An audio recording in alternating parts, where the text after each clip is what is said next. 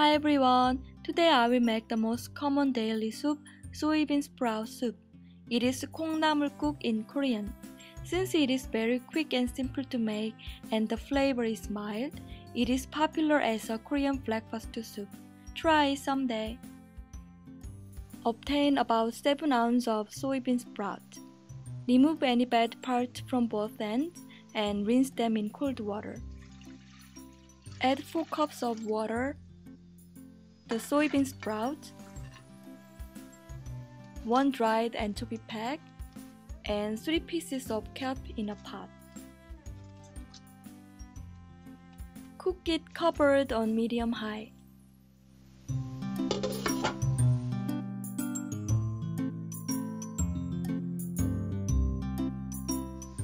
Meanwhile, mince 1 teaspoon of garlic and chop 1 green onion into half-inch pieces.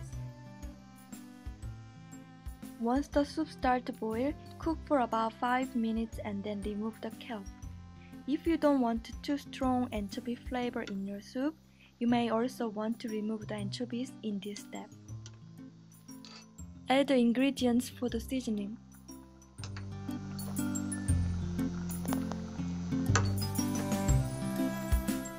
Cook for another 5 minutes on medium-high.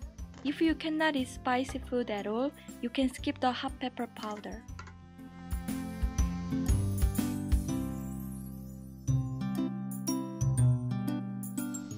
Add the chopped green onions and cook for 2 more minutes, then turn off the heat.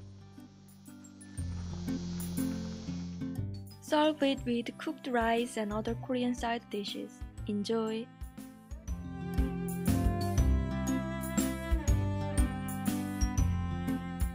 Thank you for watching. See you soon again. Bye.